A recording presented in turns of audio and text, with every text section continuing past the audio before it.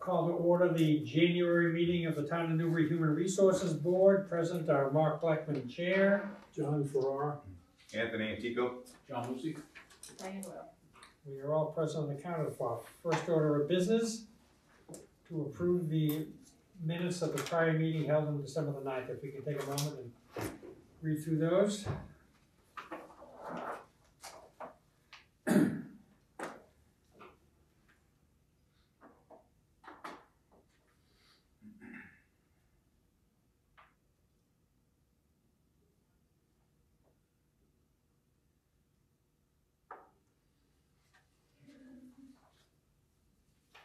Has everyone had a chance to read through? Is there a motion to accept? Motion. Second? Second.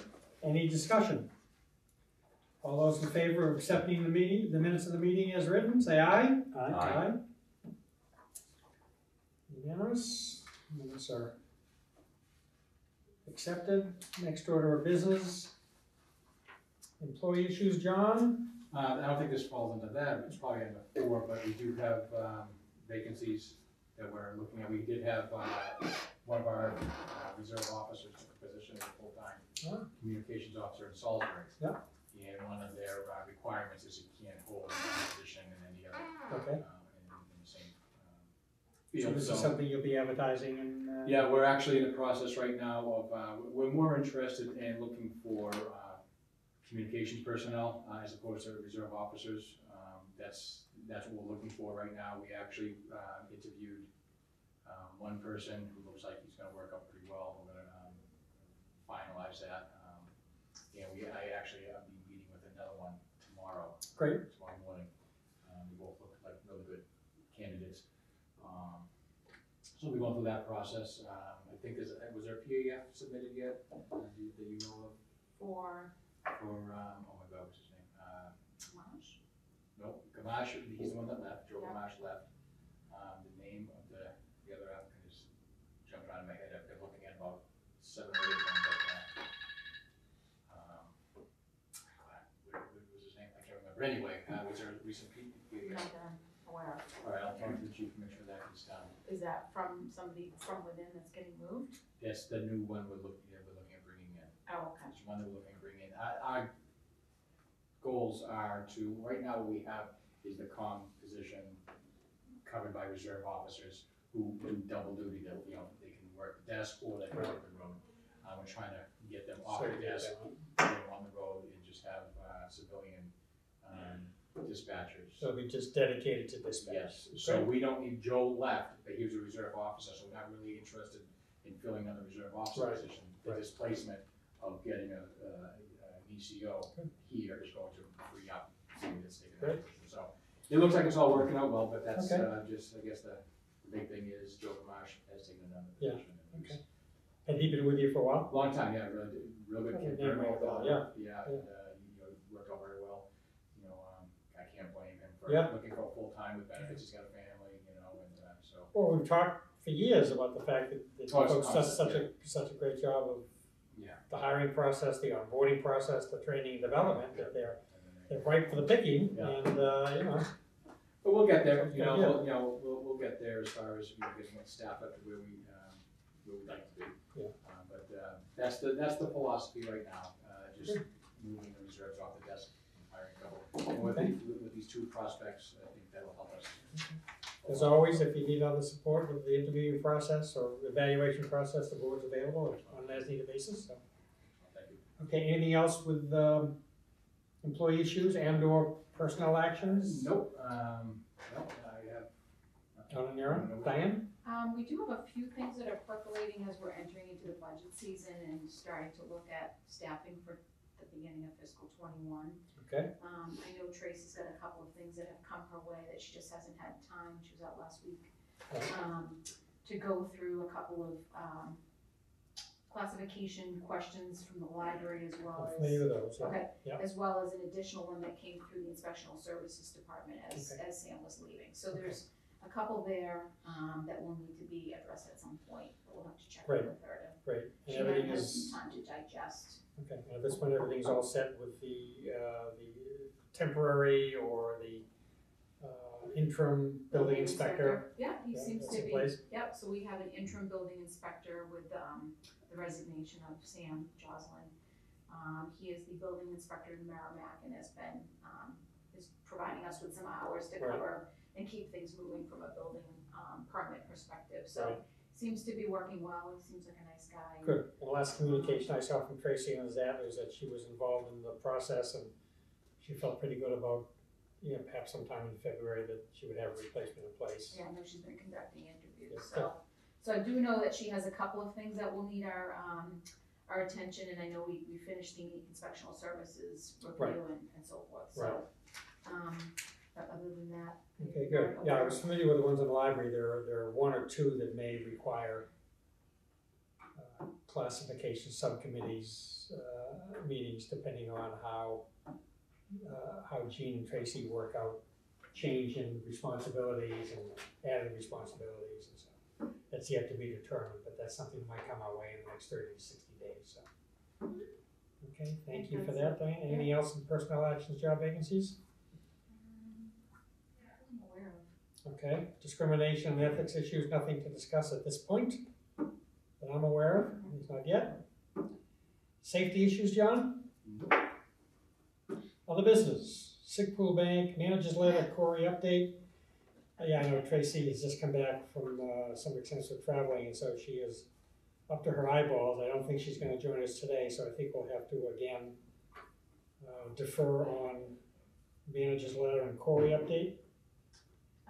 Yeah, did we finalize the sick pool bank as far as, where are we with that? No, that's. We're not, we're still, all three of these, Yeah. okay. That's one of the things I need to talk, we were gonna get some sort of a rendering of opinion from town council on who owns what related to sick days, hours, are we in a position to even consider people donating their hours and days, so that's yet to be determined. Okay, so what I'll do as an action item is, I will plan to schedule some time between now and the next meeting with her, in the Okay. event that she's not here to get an update. I mean, there's a wealth of information out there in the Commonwealth, Bank of Information in small towns and banks and police departments. And in my benefits business over the years, I didn't participate in them, but understood them. They're a hedge mechanism. It's just one extra disability pool where somebody, after they've been with the company for so long, they've been contributing their own measure for a period of time uninterrupted. Then they may have withdrawn from their bank account 2 or 3 days on a 1-year basis, annual basis rather. And that's just frankly a hedge mechanism that if I have 6 and I give a 9 and I give away 3, there may come a day when I need 50. Right. And basically it's a shared hedge mechanism, but you need an awfully good conscription, sign-up group. If it's a scant group, it doesn't work. I know that we've been talking about this Yeah. for a very long time, and I think that what we had sort of landed on with not having the question answered about Right. whether or not it's a benefit that we own and have the ability to give away, but I Right. think the way that we were sort of leaning and landing on was to do a sick pool bank on an as-needed basis. I think that's what we sort of had talked to Tracy about, and she felt that that would be, so in other words, it wouldn't be a formal, like, sick bank, because the administration, as we've determined, would be very cumbersome, and the process by which, but I think she had said that she would be fine with the idea that if we had somebody that needed, had a catastrophic event Yeah. and needed a couple of days contributed at that point, that in the past, we've done it that way. So I think that's what she was leaning Well, towards I think in our so, previous and, conversations. right, and in part, it's based on some of the homework I did 3 months ago, speaking to a number of local Newbury-like municipalities in terms of form of government and population. And if you recall, the answers were all over the lot. If I talk to 10, I'm spitballing this, I think, 7 probably said, we thought about it, but we can't touch it, it's just too cumbersome, it's your eyeballs will bleed, going through all the whys and wherefores of it. Two have said, they did put something in place, an actual policy, and that, fortunately, it's a policy that rarely gets used, that has dust on it, and so it was somewhat moot. And then I think there was one that said, we do it, but to Diane's point just now, we don't have a policy. We did not want to be tied to a policy, burdened by the language of a policy, and so it's very simple. If once every 5 years somebody needs it, a request goes out on a volunteer basis, who would like to donate, and whoever's interested is interested, and it's kind of the way it works. So it's an ad hoc basis. And I think she even said that it would go before the Board of Selectmen, because the other part of this was if you have this formal policy, and you have a committee that decides, is Mark sick enough Right, to exactly. get What a donate, represents, right. so there's a whole host of Yeah. liability Right. and administration issues, but I think back in 2009, we had a situation and it was done as a, Yeah. so-and-so was Yeah. out sick, had Right. cancer and needed, and it was done Right. informally. Now, that still doesn't answer the original question, which is who owns the days or who owns the hours? So we still have to address that.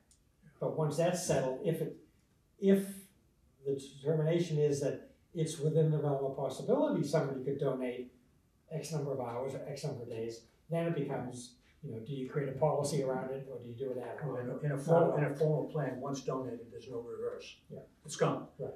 It sits in the pool and they, again, it's a hedge mechanism. They're hoping that generosity, that little piece of gift is, maybe someday down the line to take care of one of my family members.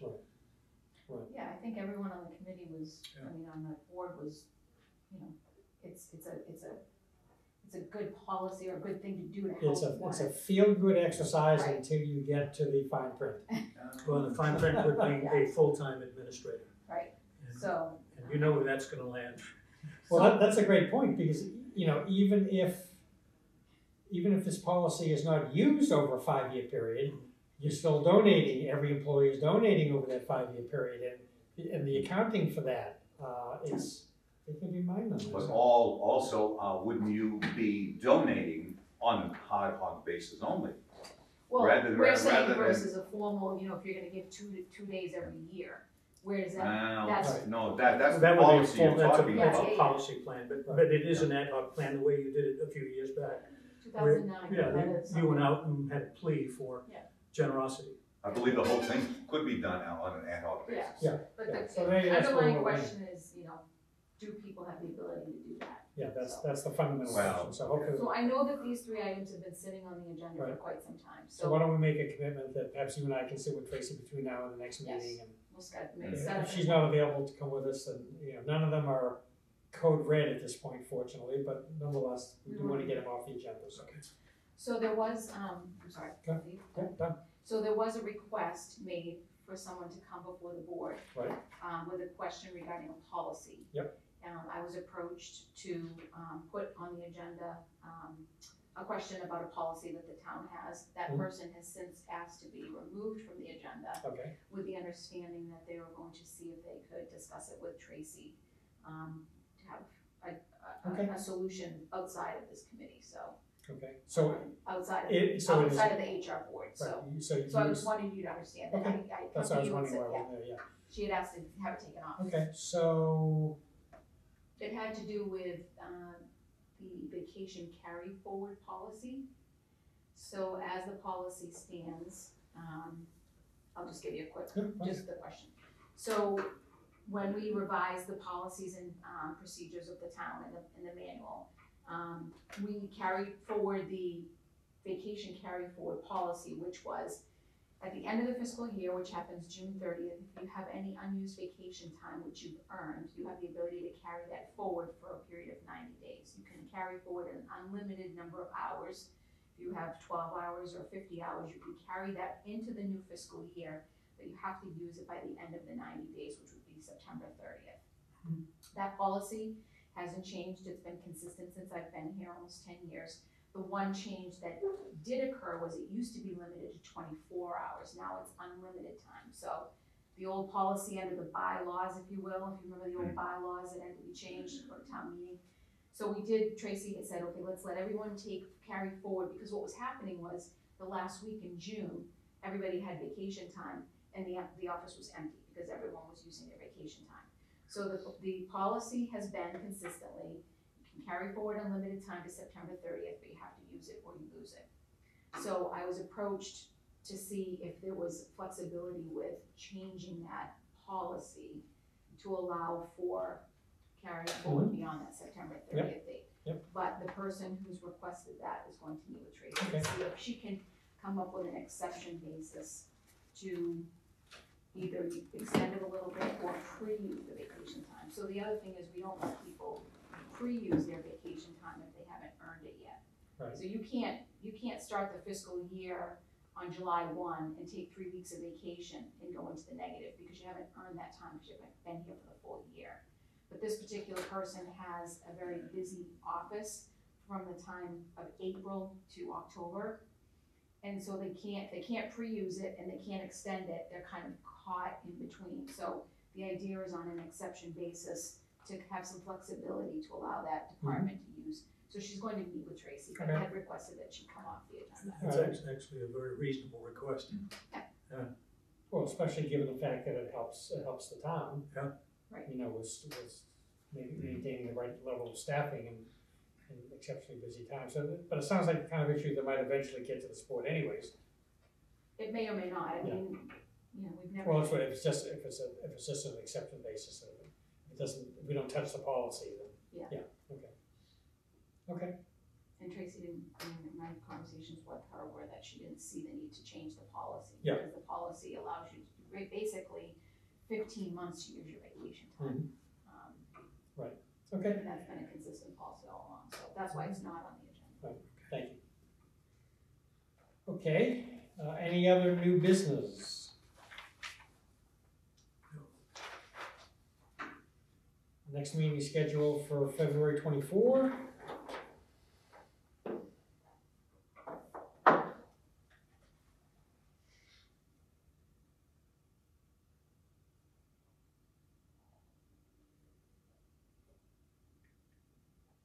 At 4 p.m., February 24th, everyone good with that? Mhm. Let's consider that firm, thank you, and if there's no further or new business, can I get a motion to adjourn? So move. Second? Second? All in favor? Aye.